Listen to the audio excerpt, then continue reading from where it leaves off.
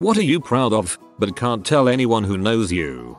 I played Neopets for way too long and I eventually traded my way to a UC Grey Cowgirl with RN I created during a purge a few years ago. I was so happy that I was crying. Similar to what I was doing when I managed to create some epic purge names, and my roommate asked if I was okay. I couldn't manage to tell her why I was so happy. As a former Neopets employee, I think this is awesome. I'm a 31-year-old straight male and I can D the frick out of a banana, like a whole banana. I'd like to brag but like, nah. You can brag to me, I won't judge. I'm really proud that I keep going, that I keep finding small, insignificant reasons to keep pushing through. Who would feed the dog? No one can cover my shift this weekend. My gaming buddy would never know what happened to me. It's too close to the holidays. It would ruin it for everyone. My best friend is really up on her luck lately. I can't tear her down. And it's hard. Every day feels worse and nothing is working. Everything keeps falling apart. And everyone expects me to be this happy-go-lucky person, and how do you explain to them that you can't anymore? I feel like the biggest burden.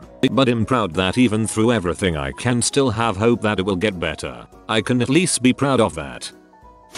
I went to an Overeaters Anonymous meeting last night. My first one, actually. I was out for a drive trying to keep myself from binging when it occurred to me to see if there was a meeting that I could attend. I pulled over, looked it up, and there was one about 20 miles away. I'd be 10 minutes late but I decided to go anyways. I got there only 5 minutes late but stood around the corner from the meeting room for 15 minutes before I got the courage to walk in. I sat on a couch next to a gentleman old enough to be my grandfather and I was the youngest one in there by a couple of decades. I didn't speak except to say my name when the leader asked, and I kept welling up with tears and breaking down. I think it was so overwhelming to just be there, to have taken that first step, and it was unbelievable to me to hear stories of others who have a similar relationship with food. I've applied to the police academy of my nearby big city and have already passed the written test and the oral interview. I didn't think it was likely that I'd pass either one,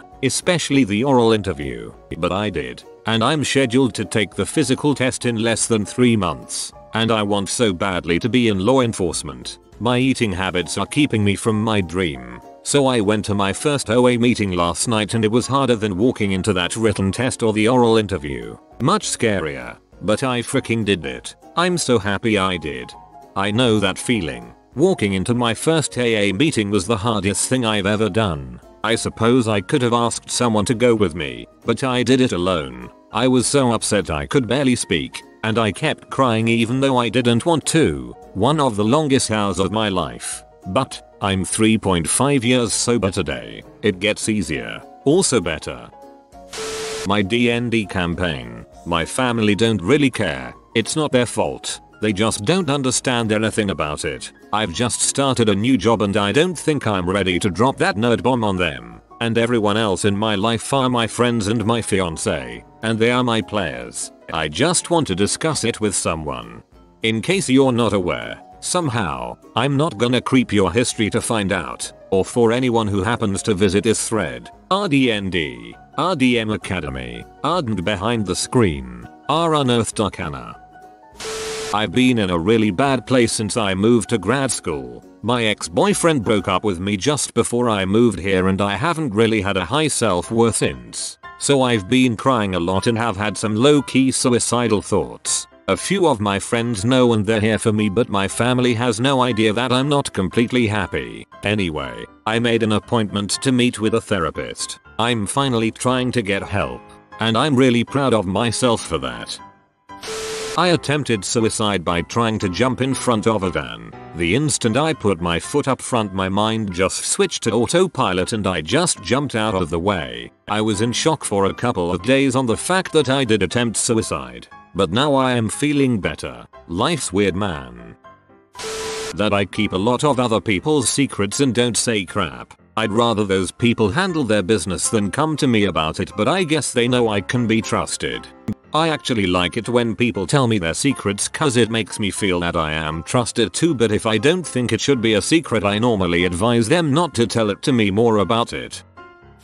I'm not particularly good with girls and I moved to a new city earlier this year where my friend introduced me to a girl. We hit it off and started dating. Well, due to my aforementioned lack of skills with girls combined with going to a military academy and then a job that traveled all the time, it had been around 7 years since I had had a relationship. A few flings here and there but no relationships, and to be honest I was starting to feel like I was never going to meet anyone and end up alone. I was terrified of being that weird uncle to all my friends' kids that dies alone. Well, the relationship just didn't work. We had fundamental incompatibilities and I wasn't happy. She on the other hand was completely into me and probably would have married me after dating for only a few months had I asked. I ended the relationship.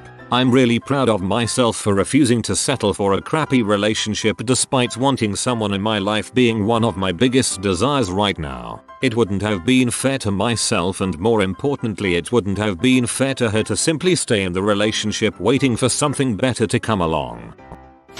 Girlfriend and I finished at the same time the other night. Don't feel like anyone I know is interested, but I'm pretty excited about it.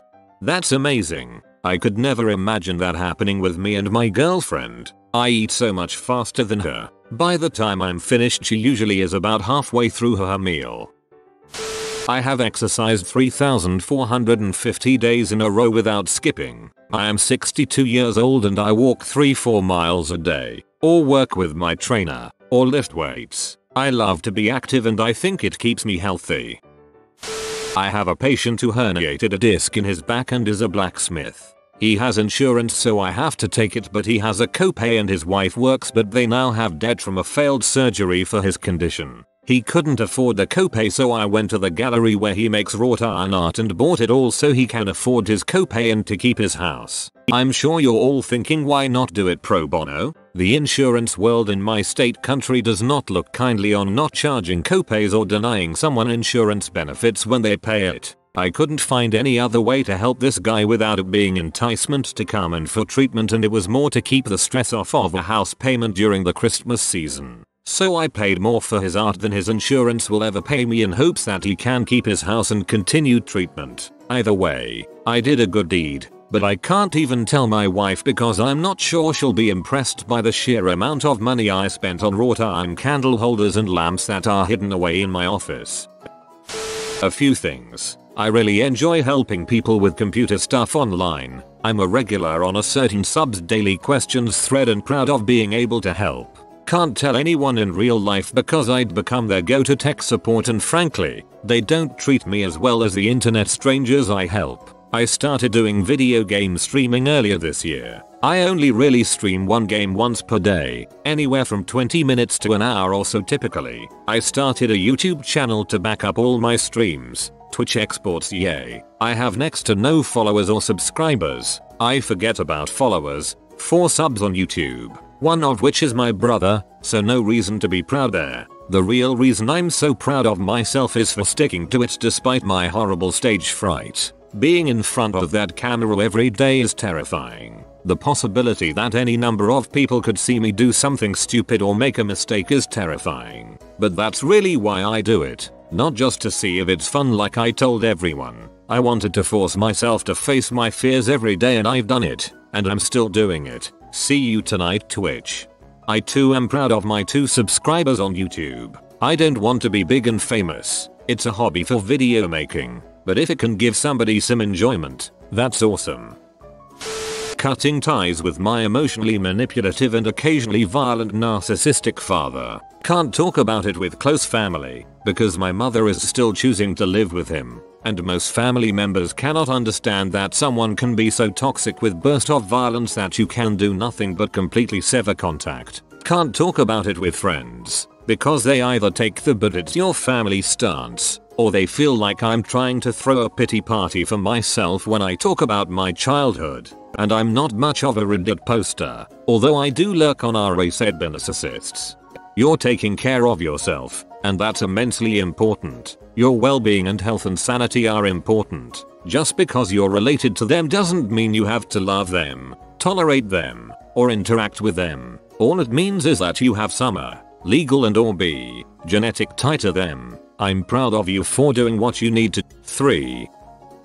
I still collect UGR cards totaling over 750 of the most powerful and rare cards. I estimate the collection to be upwards of $5,000. But I am a collector, and collecting them is my passion. Definitely something that gets the ladies wet. If it doesn't work out with the ladies, I have a straight male cousin who'll definitely get wet over that. I have recently learned how to make pretty darn good cannabis butter, and have a decent second income from making edibles. This grandma bakes great cookies that no one I know can sample. Please adopt me. I had 5 miscarriages last year. I am pregnant again, but this one is showing a heartbeat. My other pregnancies didn't, but I'm only 9 weeks along. But I am proud I didn't give up. That is so sad. I'm sorry you went through that. I hope all is well with your pregnancy. Yesterday I hit 60. No, not 60 years old. The 60th person on Reddit to PM me or reply to me letting me know that something I've shared has stopped them from considering suicide. It's a touchy subject, so it's awkward at best in real life. I'd really prefer those I know I will not know my username. Finally, I don't want to come off as a braggart. Though I think this may be the most significant thing I've done with my life, I don't know how to discuss it without seeming like I'm bragging. Quite the opposite, I am profoundly humbled by it. Now, to be clear, I don't think that I've actually stopped 60 people. I'm sure some had idle ideation and never would have done it. I'm sure some would have tried once or twice but fail and change their minds without me. As much as it hurts me, I'm sure some meant it at the time they messaged me but have since changed their minds. But equally I'm sure that it's very likely one or more people is alive today because of something I wrote. If even one is alive, both my writing and sharing have been justified 1,000 times over. I cannot tell you how much that means to me after having gone through the pain of my sister's death to know I might have spared others similar pain. Thank you. You may have helped save my butt over the last couple of years. Thank you. My bad thoughts have subsided considerably and I haven't self-harmed since February. All you nice folks making my eyes pee. That I stopped smoking so much herb. But everyone I know had no idea how much weed I was smoking. Also, I am proud of how well I can fit in while baked as a Thanksgiving potato. But of course I can't really be bragging about that to my friends and family. Sometimes I really nail my makeup game that day, or I put together an outfit that makes me look super cute, but I can't show off to anyone I know because I'm a guy in my real life. I wake up at 5 every morning, weekday and weekend. I shower, get myself ready, make my kids a complete breakfast including all of the food groups, wake them up, make myself a green smoothie, prepare my water for the day, 80 Oz, take my vitamins, and we go about our day. I can't tell anyone because I'm an butthole for thinking that I'm adulting better than them. TLDR, I'm adulting and no one cares. I wake up 15 minutes before I have to leave for work. I scramble around like a drunken blind mole to shower, dress, pack lunch and grab breakfast in that time. Someday I hope to be like you, minus the green smoothie. Not for me, thanks.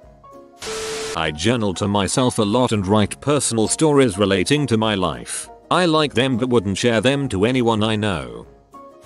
I started growing herbs so that my uncle with Alzheimer and Parkinson could start doing everyday tasks like holding a cup of water or even to take a shower. I successfully have gone from basically functioning alcoholic to I'll just have a couple drinks and then stop. Basically I have started being able to tell myself that's enough. Now I just catch the start of a booze, the part I always liked, but now I stop myself from trying to drink more to get that feeling back. I've also gone to bed sober every day this month.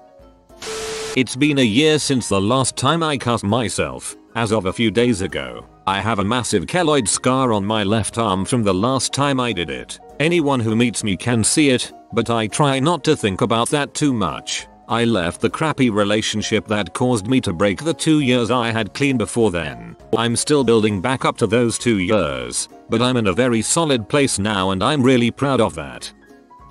My mate stupidly took a load of LSD and ended up getting arrested at our house. Whilst he was being detained and escorted to hospital, the police took his phone as evidence, with all of the details of people who had taken it with him etc. But he asked me to charge it before they took it, so I took it upstairs and drowned the phone in the sink. No evidence against anyone, and the police had to let him go because they couldn't prove he wasn't spiked. No one knows, but fairly proud of the quick thinking. Update. There are quite a few more funny details to the story involving what my friend actually did, but it wasn't really relevant to the question. If people wanna hear more, just let me know.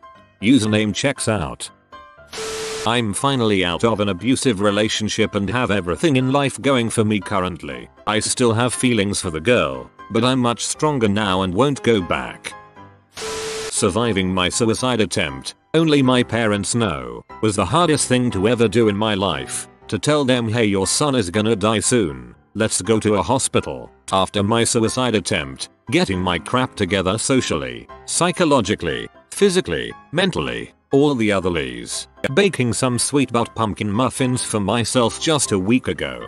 Giving a homeless man an island 100 euros. The look on his face was an experience I can't describe. Getting 100k gamma score on my Xbox after about 7 years. After a year of not talking due to stuff, my crush and I finally talking again, and showing signs of affection. Sneaking into the school dance. Stealing Joe's Blue Eyes White Dragon in 6th grade cause he was a C. Never even played Yu-Gi-Oh! Overcoming my ASD and becoming fully realized.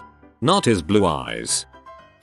Sometimes I feel like I get very little respect at work. I work in a physical therapist offices as the boss's assistant and do front office, back office and everything and anything else, including stand in as office manager often. I don't want to brag, but it's been 2 years since I've put a needle in my arm. And I feel like if they knew this and the struggles I'd been through, they might not look at me like some punk 27-year-old who's got a worry-free life. Took a lot of work and help to get here. I've made it 6.5 years without cutting. My New Year's resolution every year is to make it another year without self-harm. No one knows I still wrestle with that demon. My amazing blowjob skills and performance in bed, in general. My parents always fawn over my sister, who is a doctor and a triathlete, and I have to stop myself from interrupting and saying things like, I spent an hour and a half sucking a dong last night and made this dude who has never come from a BJ shoot the biggest load I've ever seen. My prayers to your inbox. I worked like a dog for 2 years straight so my long distance boyfriend and I could have a great first vacation together. It was his first time leaving his home country, so I wanted it to be memorable. I saved up enough to pay for the two of us to go to an absolutely incredible 5-star resort in Mexico for a week and then spend another week in Florida. The resort was beyond anything I have ever experienced, and it made me feel even more proud knowing we were the youngest couple there. All the other people that were there, who were all over 40, gave us strange looks, probably thinking, how can you afford this? No one knows about my boyfriend, so I can't brag to anyone in my family about this, so that kinda sucks, but not that big of a deal. Those 2 years of work were worth it though. I'd do it again in a heartbeat. Had fricked a chick on the beach on a tropical paradise island about a month or 2 ago. As I was banging her doggy style while looking over the ocean with the supermoon out, I felt like the master of the universe for a little while. Probably the most glorious moment of 2016 for me. I could almost literally hear the word winning in the back of my head. I successfully lie to every person close to me as a defense mechanism. Nobody who knows me actually knows me. They think I'm bubbly and happy and outgoing. Really, I am constantly one bad day away from hanging myself. I drink like a fish, haven't spent an hour sober in the past 2 years and still hold a job up. I'm proud that I can still make people laugh and enjoy my company without dancing around eggshells. I'm proud that nobody will feel responsible when I go because I was always happy with them. 15,000 followers on my dominatrix blog and active in person. Teach kinky classes. Go to dungeons. The whole shebang. Once I wore a dominatrix costume to a Halloween party and everybody laughed because there's no way you could ever do that. You're too innocent. I'm proud that I have been drug-free for over 2.5 years. Sadly, there is no one I can tell in my life, so I have my quiet pride and my health. Ages ago I saved a tiny kid from getting strangled by a ski lift by jumping after him when he got entangled in it and the mechanism started to pull him and the anchor upwards. Pulled him back down, held the wire with one hand, disentangled him with the other. When done, the little sucker just buggered off without saying thanks. and nobody saw it. I basically don't tell anyone I know because nobody would believe it. If you are new to the channel, you can subscribe. I publish new videos every day. Until then, check another video.